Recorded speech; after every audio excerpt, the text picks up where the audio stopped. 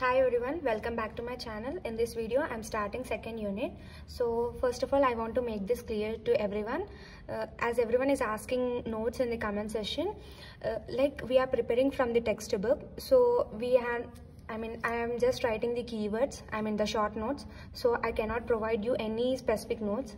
If you want, you can take the screenshots from the video itself.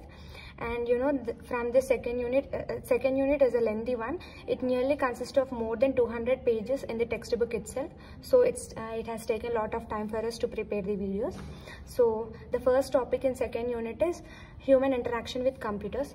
That means we need to understand like how people are interacting with computers. That means, but to understand it, people should know the characteristics of the computer system and what are the things, the conditions that are causing the problems. That means past and present things which have already caused or causing the problems for the interaction process. So in this human interaction with computer, we have three subtopics again. So the first one is like why people are having trouble with computers. That means in the interaction process, why they are facing trouble. So the first reason may be like use of jargon. What is this jargon? Is like technical words. That means use of more technical terms. So when we use more technical terms, people may not understand them.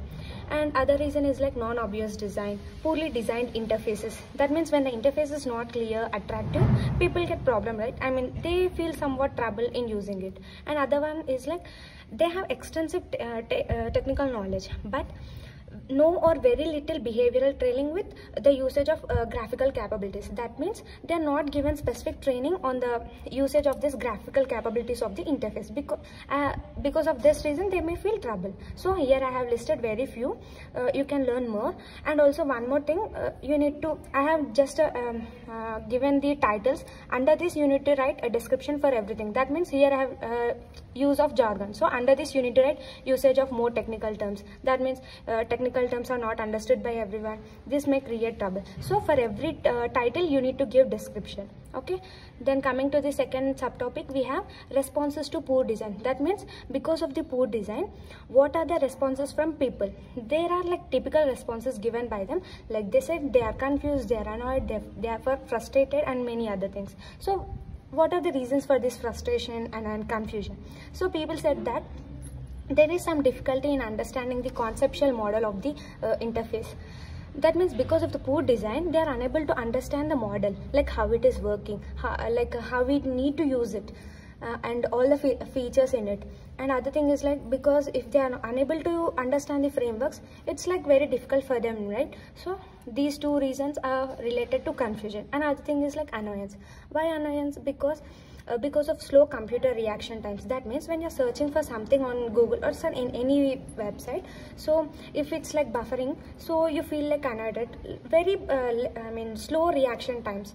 And if it is providing outdated information, screen distractions is like when you're when you're reading something on a online platform, if like continuously if you're getting some pop-up messages or advertisements, because of that you may be distracted. That means your screen automatically it shows that advertisement in a big dialog box. So because of that you are distracted. Another one is like inconsistencies in the design.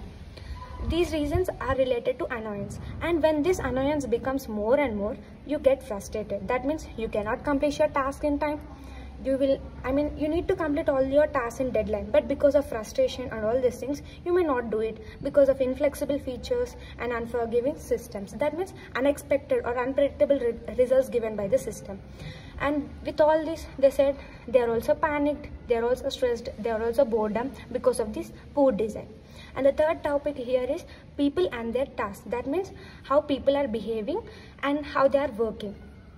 So in that, whenever we consider an employee, he may have several situations, several conditions regarding his families or in office conditions. So because of that things, sometimes he may be very disturbed, distracted and all. He may not be okay to work. So because of that he may not work properly and he may not complete all his works in time. So because of that the work gets overloaded, he gets fatigued, he might be interrupted. So the reasons and this end results, because of these family or office conditions, what are the effects he will get? As he is not having much interest, he will ignore the documentation he had. and he may not correctly identify the problems, he may not understand the problems, and he will also not think about how to solve those problems, and he will have very little information. Why little information? Because he's not having interest, he's not concentrated that much, he will ignore the documentation. So when he ignored the documentation, he missed a lot of the contents there itself. And other thing is like overestimations. This overestimations is like our superiors think that we are in a position of like doing all the technical works, but because of these conditions we may not do properly, but they estimate that, I mean they think that we can do anything. That means overestimation of our superiors. Okay.